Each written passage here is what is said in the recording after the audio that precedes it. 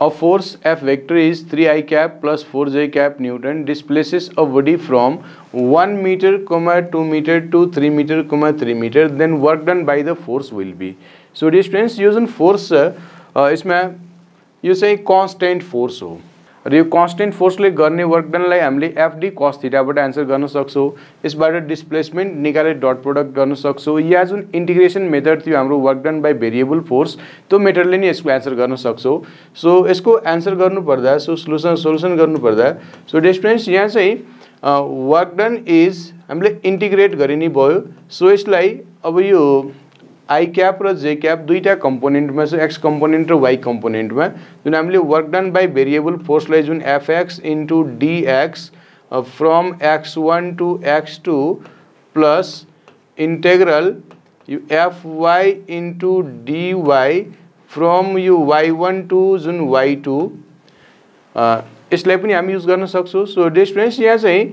x component में force को यो fx भयो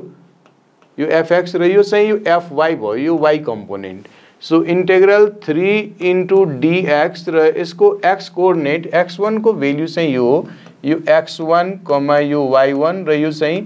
x2 यो y2 हो सो डिफरेंस यो x1 मा चाहिँ यो 1 छ र x2 मा चाहिँ 3 plus integral 4 into dy from y1 to y2 so this is 2 to 3 यहाँ यो गर्न मिल्यो x को dx को इंटीग्रेशन x so डिस्टेंस यहाँ 3 into x you from 1 to 3 plus you 4 into you y dy को इंटीग्रेशन y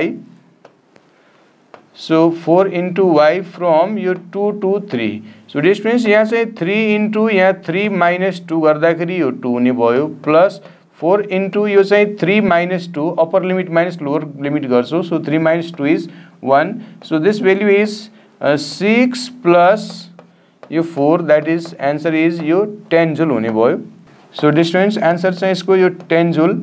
हुने भयो एउटा त यो मेथड युज गर्न मिल्यो अर्को चाहिँ डिस्टेन्स हामीले यहाँ किन यो कांस्टेंट फोर्स हो सो कांस्टेंट फोर्स ले गर्ने वर्क डन चाहिँ यो इंटीग्रेट नै गर्नुपर्छ भने छैन यसको अल्टरनेटिभ मा दैट इज यो सेकेन्ड मेथड मा हामी के गर्न सक्छौ भने यसमा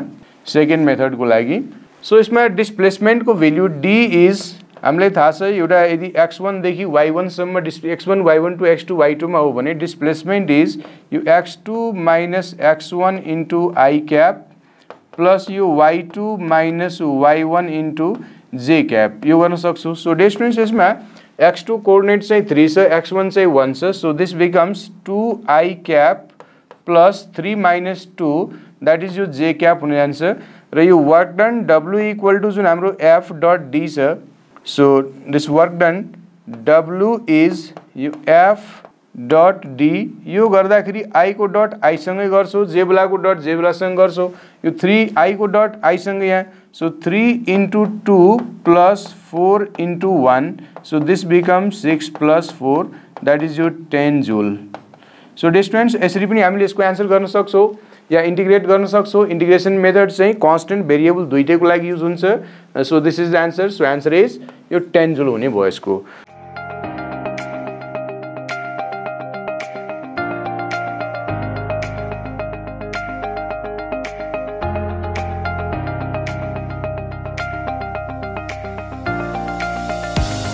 PEA Mentors,